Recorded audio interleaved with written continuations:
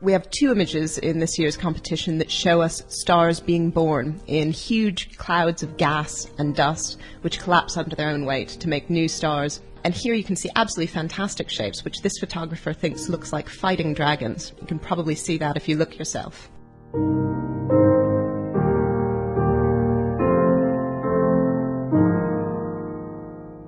The warrior Orion, you can see the three bright stars which mark his belt.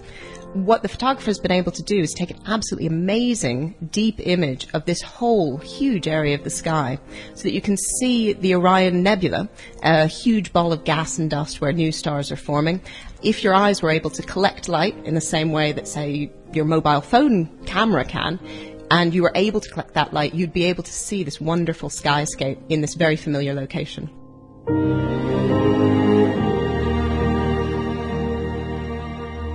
We're moving from the birth of stars to the death of stars.